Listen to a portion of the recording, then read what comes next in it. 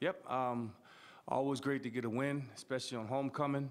We knew it wasn't going to be easy, especially with the opponent coming off of a bye week. Plenty of time to rest up and game plan. Us did a nice job of finding a way to come make it a game.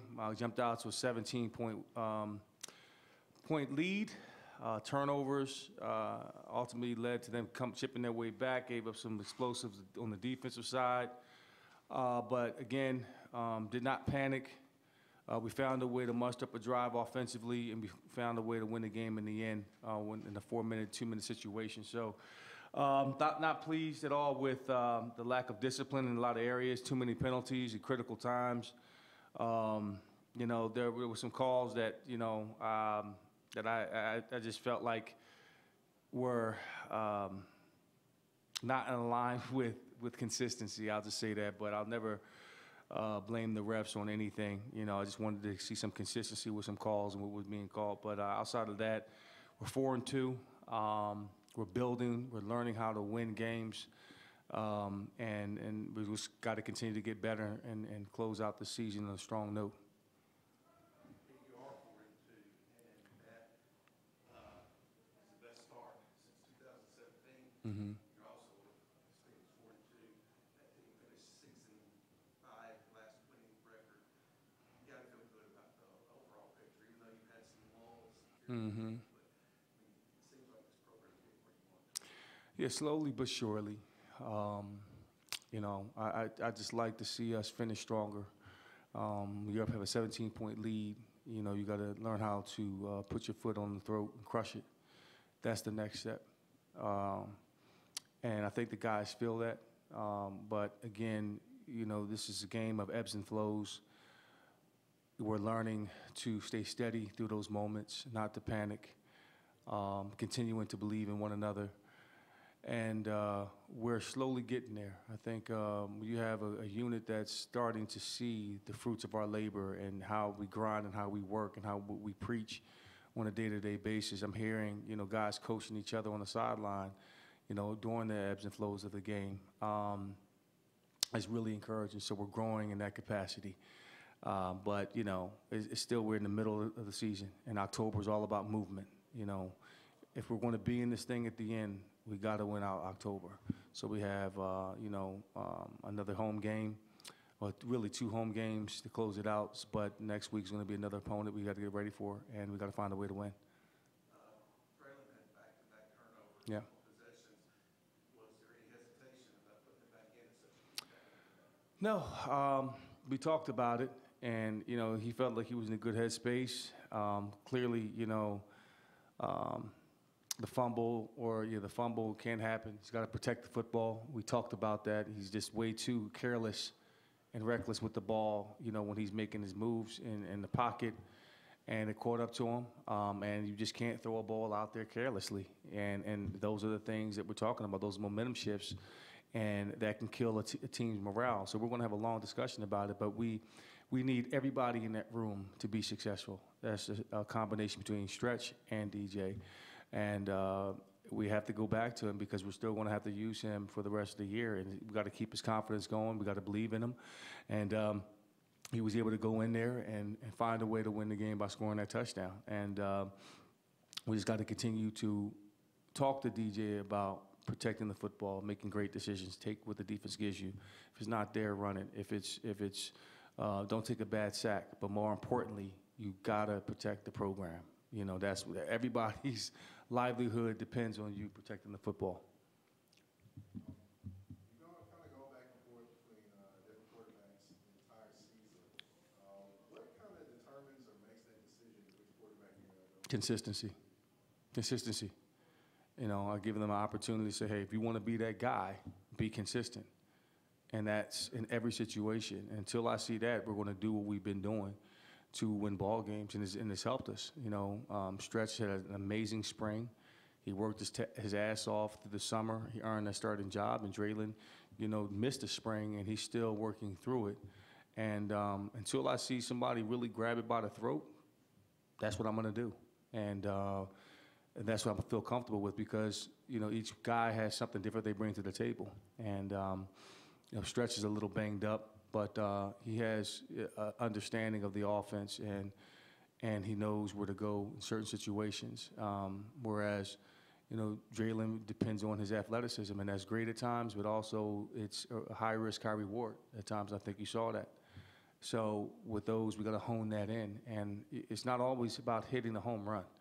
You got to manufacture your runs. You got to get base hits, and that's being efficient on first down, second down, and getting the first down. Getting that first down was preached all week long.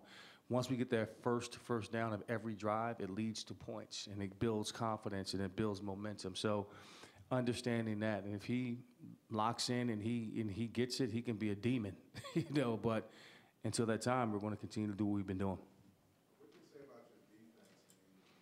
I mean, they've been kind of been steady when the offense is still trying to figure Yeah. something out. Well, our defense, they've been together for quite some time. Roe Beard, again, with 10 tackles, continues to shine. They've been resilient. They have the same coaches over the last 3 years, and we've added some pieces here and there, but they've been in those tight situations. They understand where the offense is at times, and they're a little bit ahead of the offense, and it's complementary football.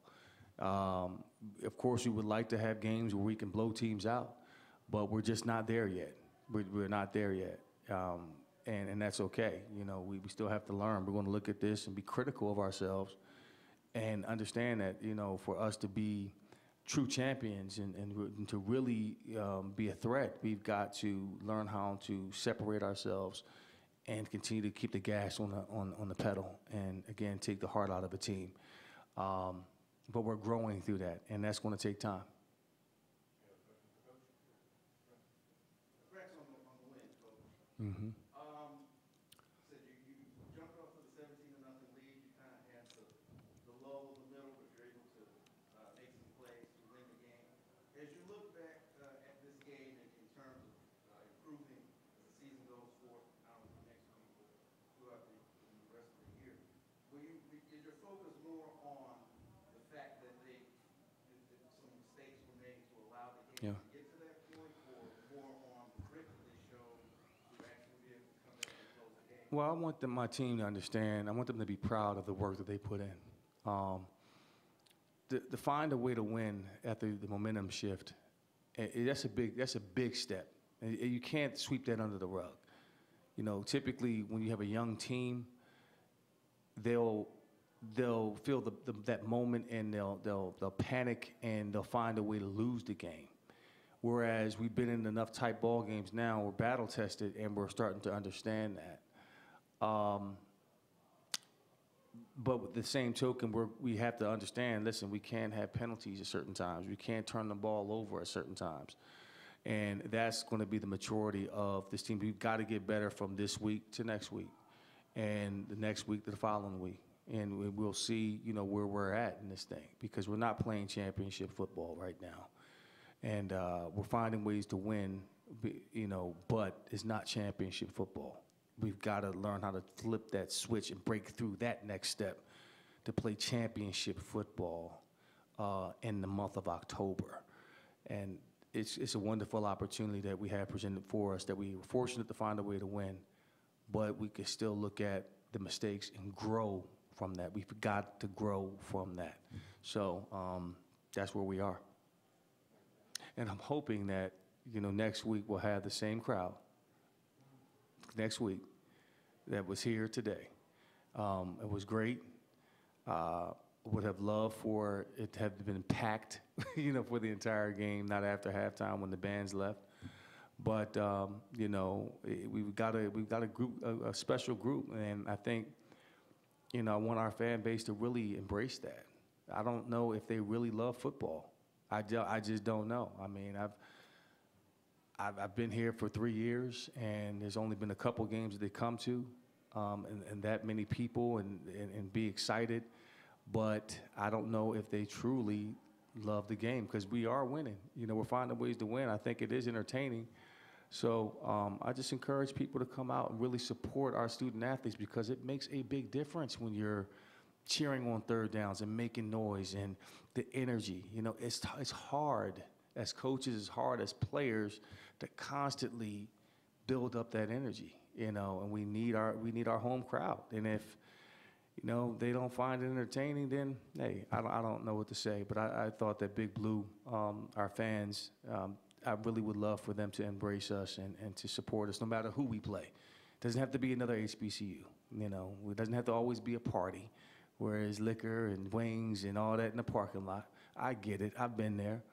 But if you're a real fan of football and you're really supporting Tennessee State football student athletes, come in the game and then support us, and we'll all party at the end. So I just found that to be interesting, considering where we are, what's at stake, what's on the line, that it wasn't a full attendance during the entire course of the game. So that's all I have to say. Yeah. Well, he played last week. He played last week. He's dealing with an injury right now, where we're trying to rest him, but he'll be back with hopefully by next week or the following week. Okay. Good. All right. Thank you guys. Have a great night. Go Big Blue.